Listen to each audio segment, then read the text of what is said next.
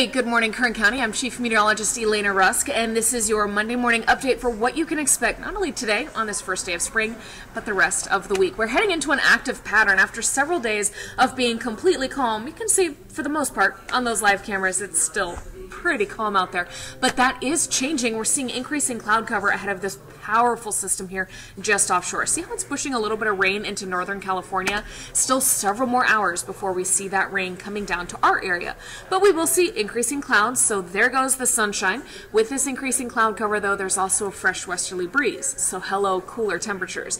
Now when I say cooler, I say down out of those 80s that we had this weekend.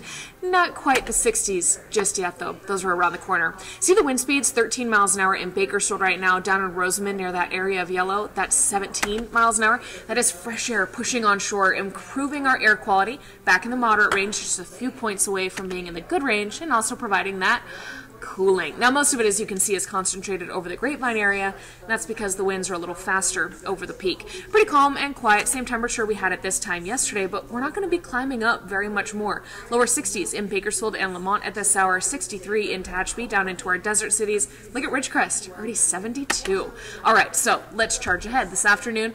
Not getting to those 80s, but still well above our average of 69. You see how it's in the 70s here on the valley floor. We love that. I'm sharing the 70s with those of you up in the Kern River Valley. From Tehachapi to Bear Valley and Fraser Park, you see those lower to mid 60s, 59 in Pine Mountain Club. That feels a bit cooler for you. Down into the desert, Ridgecrest, so stubborn. Still holding on to those 80s, but don't worry, everybody else in the 70s, we're all cooling down tomorrow. And that's because a cold front, is bringing those clouds tonight and then pushing all of that rain on shore. Now here we are at sunset this evening, so you see overnight tonight, the rain is arriving. It starts pushing into Kern County tomorrow about 4 a.m., mainly for Lost Hills and down into Taft, and then as it pushes into the valley, see how it's sunrise?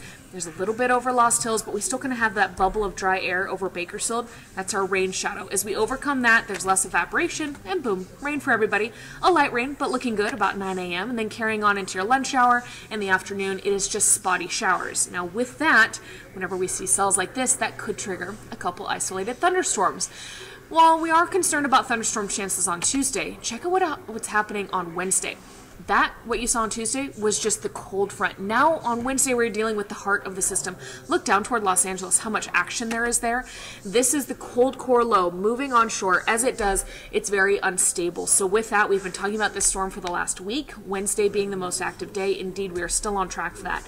Midday, here we are at noon through the afternoon hours. See how much rain we have to tap into, so much instability. There could be some thunderstorms in there for Wednesday night, and then we continue to see rain throughout the evening. Heading into Thursday will slowly clear out. So when I hear thunderstorms, what does that mean for you? You can see that means heavy rain at times on Tuesday for the state, but then those strong thunderstorms on Wednesday bring hail, heavy rain, and lightning, dangerous cloud to ground lightning. We'll also have gusty winds, not just with the front on Tuesday, but also where thunderstorms collapse on Wednesday. So be weather aware. Download our 23 ABC Storm Shield app. They'll send you those alerts as they happen if you need to head inside were there to be something turning severe.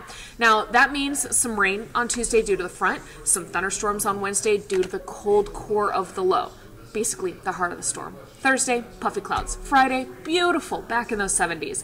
Oh, but then on Saturday, that's another storm system. That one's behaving more like what we're seeing on Tuesday, a traditional cold front for this time of year.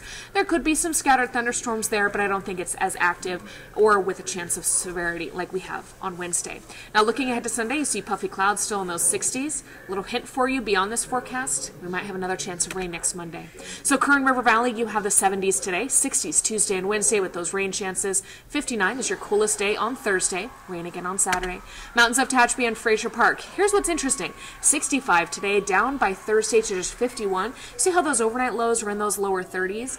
Yes, that is close to freezing. We could be talking about some snow flurries, some snow at the highest elevations. I don't think we're talking about accumulating snow at pass level though, because these systems are just a little too warm. So we're talking about thunderstorms. And also by the time we get that cold, it's post-frontal and most of the precipitation is gone. So as you're taking pictures and video of this, please only do so if you can do it safely. I don't want you out standing in the lightning trying to get me a video or a photo. I'm not going to share it online if you captured it unsafely. Just stay inside, take pictures and video from behind a safe window. Send those to me on Facebook, Twitter, and Instagram. And please find me on Facebook. Let me know if you have any questions about the timing or severity of this storm. We'll see you on 23 ABC News at 11.